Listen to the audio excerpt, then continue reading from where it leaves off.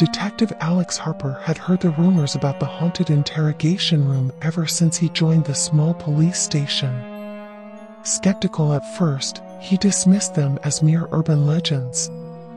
However, curiosity got the better of him, and he decided to investigate further. Late one evening, as the moon cast an eerie glow over the station, Detective Harper found himself standing outside the foreboding door of the interrogation room. Taking a deep breath, he turned the cold metal handle and stepped inside.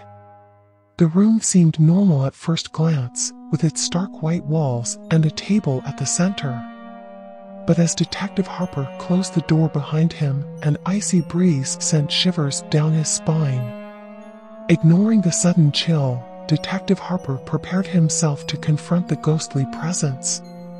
He took out a photograph of the murdered woman and laid it on the table. "I want to help you find justice," he spoke softly, hoping to connect with the spirit. Suddenly, the room grew darker, the shadows dancing on the walls. Detective Harper's heart raced as he felt an unseen presence watching his every move. The temperature plummeted further, making his breath visible in the air. Whispers echoed through the room, growing louder and more menacing.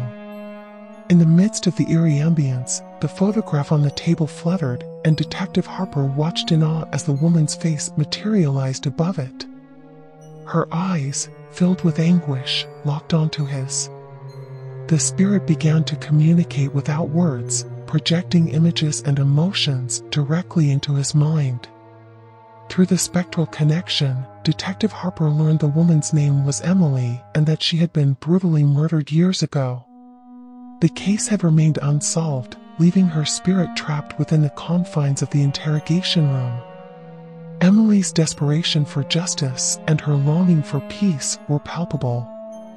Determined to help Emily find closure, Detective Harper delved into the archives, studying every detail of the unsolved case. Hours turned into days as he painstakingly pieced together the fragments of the past. With each discovery, he grew closer to unmasking the killer. As Detective Harper drew nearer to the truth, the hauntings in the interrogation room intensified. Emily's ghostly apparition became more frequent, sometimes appearing not only to suspects, but also to other officers. The station was alive with fear and unease. Finally, after relentless investigation, Detective Harper uncovered a vital piece of evidence, an overlooked witness who had crucial information about the night of Emily's murder. With this breakthrough, he confronted the killer and brought him to justice. In the aftermath, as the killer was led away in handcuffs, Detective Harper returned to the haunted interrogation room one last time. With a mixture of gratitude and sorrow, he spoke to Emily's spirit, assuring her that justice had been served. As he turned to leave the room, a soft breeze brushed against his cheek, accompanied by a whisper of gratitude. Detective Harper knew that Emily's spirit had finally found peace. From that day forward, the interrogation room ceased to be haunted. The chilling atmosphere dissipated, replaced by a sense of closure and tranquility. And though the memory of Emily's ghostly presence lingered, the station was forever changed by the courage and determination of Detective Alex Harper, who had helped lay a troubled spirit to rest. Officer Mark Reynolds was ecstatic when he was handed his first police badge, a symbol of honor, justice, and protection. Unbeknownst to him, the badge had a dark and cursed history that would soon consume his life. As Officer Reynolds pinned the badge to his uniform, a shiver ran down his spine, but he brushed it off as a mere coincidence. Little did he know that the badge had once belonged to a corrupt officer named Sergeant William Daniels. Consumed by darkness, Daniels had gone on a murderous rampage, taking the lives of innocent people before ending his own in a fit of guilt and madness. Within days of wearing the cursed badge, Officer Reynolds started experiencing terrifying visions. Haunting images of blood-soaked crime scenes flashed before his eyes, accompanied by the anguished cries of the victims. The voice of Sergeant Daniels echoed in his mind, taunting him with disturbing whispers, urging him to follow in his deranged footsteps. Unable to distinguish reality from the cursed illusions, Officer Reynolds' sanity began to crumble. Consumed by the darkness that clung to the badge, he found himself compelled to commit heinous acts, driven by an insidious force beyond his control. He became a puppet, manipulated by the vengeful spirit of Sergeant Daniels, his actions mirroring the crimes of the past. As Officer Reynolds fell deeper into the grip of the curse, the police department witnessed an unprecedented rise in violence and brutality. Officers who had worn the badge before met untimely and gruesome fates, their lives cut short by a malevolent force they couldn't comprehend. Word of the cursed badge spread within the department, striking fear into the hearts of those who knew its history. Yet, despite efforts to contain it, the badge had a way of finding its way into the hands of unsuspecting officers, perpetuating the cycle of horror. Desperate to break the curse, Officer Reynolds embarked on a relentless journey to uncover the truth behind the badge's dark past. He delved into police records, seeking answers and searching for any information that could help him break free from the clutches of the malevolent spirit. His investigation led him to an old and forgotten journal, tucked away in the depths of the police archives. Within its pages, Officer Reynolds discovered the journal entries of Sergeant Daniels, chronicling his descent into madness and the source of his malevolence, the badge itself. Armed with newfound knowledge, Officer Reynolds devised a risky plan. He sought the help of a renowned paranormal expert who specialized in cleansing cursed artifacts.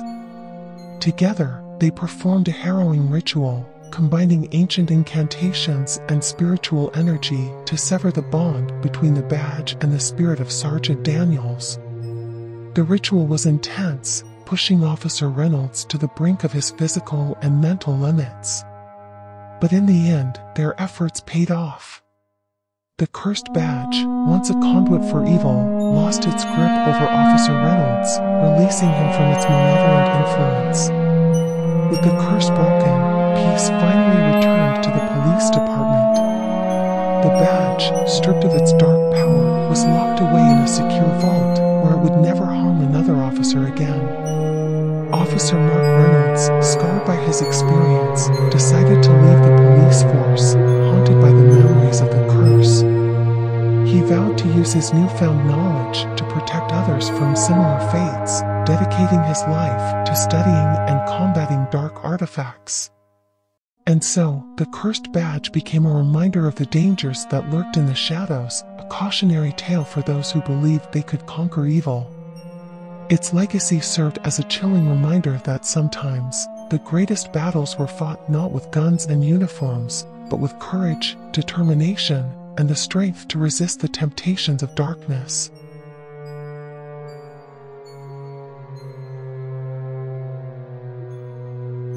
Deep within the heart of an isolated forest stood the decaying remains of an abandoned police station. Its once vibrant halls were now filled with silence, broken only by the whispers of chilling legends that echoed through the surrounding trees. The tales spoke of tormented souls, criminals who had met their demise within those very walls. The spirits, it was said, yearned for revenge, their anger and anguish forever etched into the ethereal fabric of the forsaken station. Intrigued by the rumors, a group of adventurous urban explorers, led by Emma, decided to venture into the abandoned police station. Armed with cameras, audio recorders, and their unyielding curiosity, they planned to document their experiences and unravel the mysteries within. As dusk descended upon the desolate landscape, casting long shadows that danced in the fading light, the explorers stepped cautiously through the creaking entrance. The air grew heavy, laden with an otherworldly energy that sent shivers down their spines.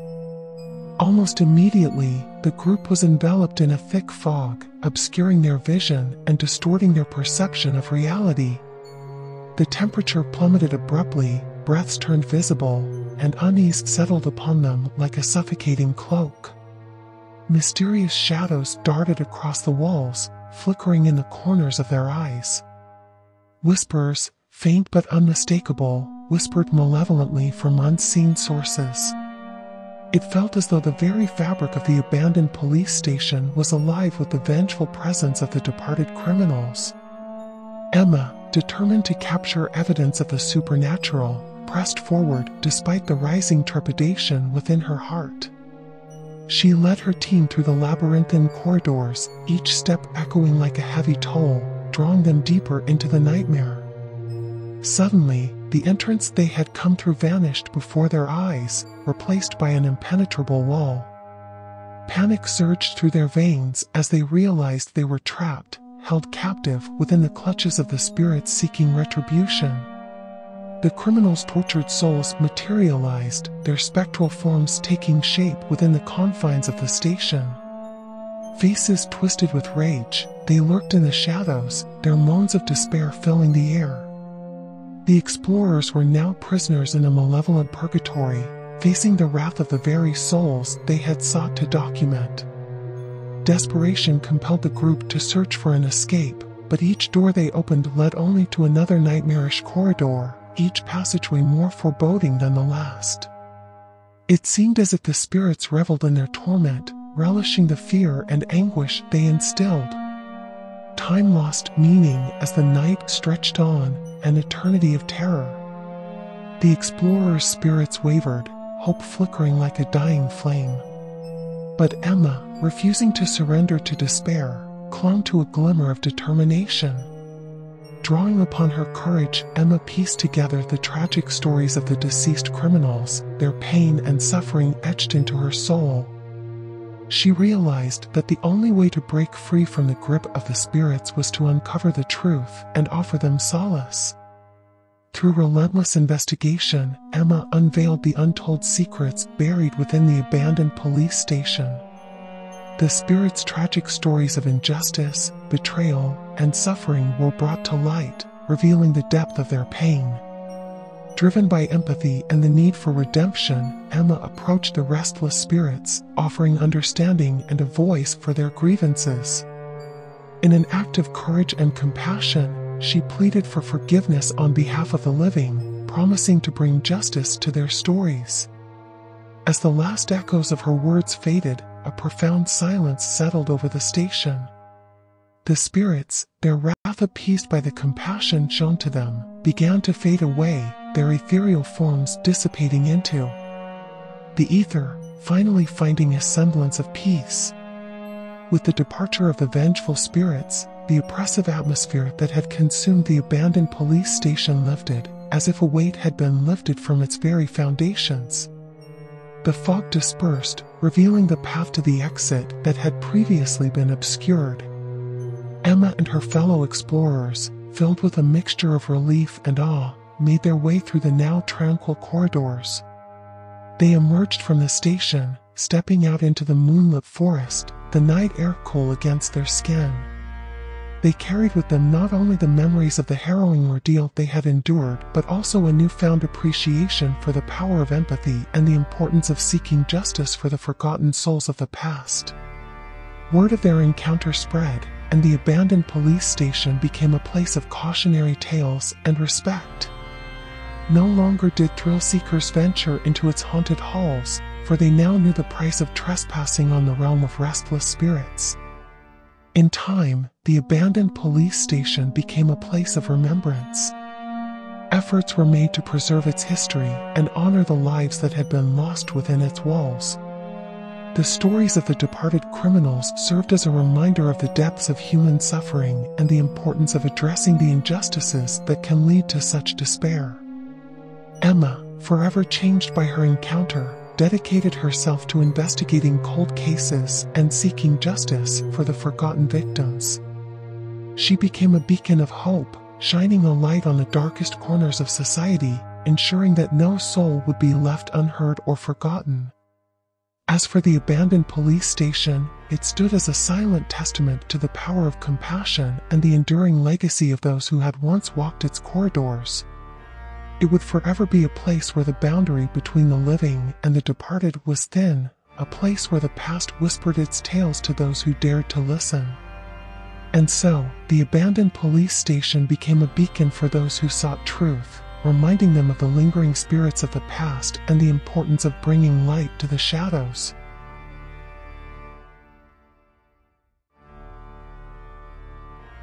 Officer Adams, haunted by the memories of the atrocities committed during her possession, sought solace in therapy and the support of her fellow officers. She underwent a long and challenging journey of healing, grappling with the guilt and remorse that weighed heavily on her soul. Through their unwavering support and understanding, her colleagues stood by her side, helping her rebuild her life and find redemption. As the years passed, Officer Adams dedicated herself to raising awareness about the dangers of dark forces and the potential for objects to carry malevolent energy. She became an advocate for proper cleansing and precautions when dealing with objects connected to violent crimes or paranormal phenomena. Her harrowing experience with the possessed patrol car served as a cautionary tale for law enforcement agencies, prompting them to implement strict protocols for handling items with dark histories. Officers were trained to recognize signs of paranormal influence and to take immediate action to neutralize any potential threats. The neighborhood slowly regained its sense of security, but the memory of the terrifying spree would forever linger in the hearts and minds of its residents. They remained vigilant, always watchful for signs of lingering darkness, ready to support one another and report any suspicious occurrences. Officer Adams, now retired from active duty, continued her work in the field of paranormal research and assisting other law enforcement agencies in dealing with cases involving supernatural elements.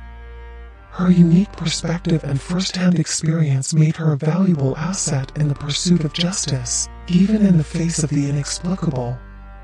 The possessed patrol car, now reduced to a cautionary tale, served as a reminder of the fragile line between order and chaos, and the importance of remaining vigilant in the face of darkness.